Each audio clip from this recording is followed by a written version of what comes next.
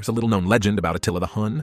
The story goes that Attila used to collect exotic animals that he found during his conquests. He particularly liked dangerous or fearsome animals, and his favorite was a giant snake. He was so fond of it, it was said that he brought it with him on every campaign. But his snake lost its appetite and soon stopped eating altogether, perhaps due to the stress of frequent travel and an irregular diet. Wishing to save his prized pet, Attila sought help from the local chirurgeons and witch doctors. None of them could do anything for him, until a wizened sage suggested feeding the serpent only young female virgins. Attila was pleased with this idea, and was delighted to find that a city he had raided just happened to have a Christian convent with a convenient supply of the recommended food for his pet. But the snake refused to eat, or even touch any of the consecrated virgins from the convent. Enraged, Attila sent for the soothsayer, who advised him to have him executed. Standing before Attila, the old man calmly said, "Before thou killest me, may thee first bring the snake and one of the women to me." Curious, Attila did as he asked. Then the old man took some bread and gave it to Attila. "Now hold these in both hands," he instructed. Attila did so, and as soon as he did, the snake let out a terrifying hiss and swallowed the virgin whole. To an amazed Attila, the old man simply said, "Thy anaconda don't want none unless you've got buns, hun."